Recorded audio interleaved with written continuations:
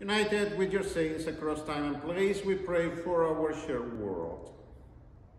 We pray for your church, embolden denominations and faith-based organizations in creative and collaborative ministries, and increase our work for the sake of the gospel.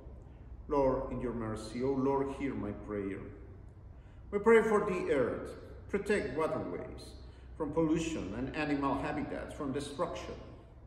Guide us in careful stewardship of waters, plant life, and animals.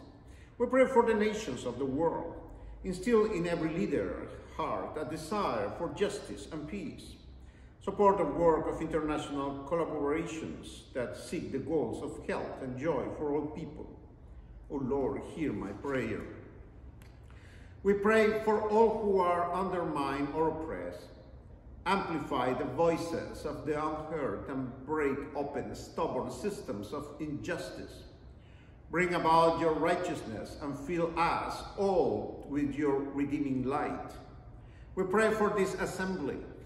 Guide our pastors, deacons, and council members in discernment and nurture new leaders with fresh ideas. Give this congregation a spirit of discipleship and service.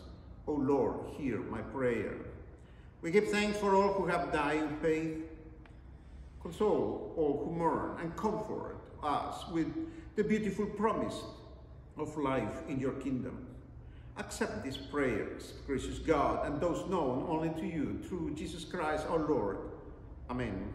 Lord, remember us in your kingdom and teach us to pray. Our Father, who art in heaven, hallowed be thy name. Thy kingdom come, thy will be done, on earth as it is in heaven. Give us this day our daily bread, and forgive us our trespasses, as we forgive those who trespass against us. And lead us not into temptation, but deliver us from evil. For thine is the kingdom, and the power, and the glory, forever and ever. Amen.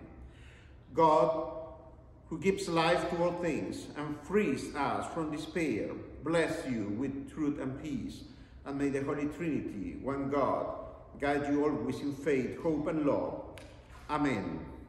It has been a pleasure to be with you all these years through eWorship.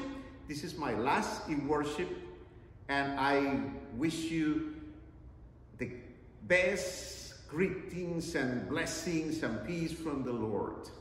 May the Lord always bless you. Thank you so much for following me, and continue always following Jesus.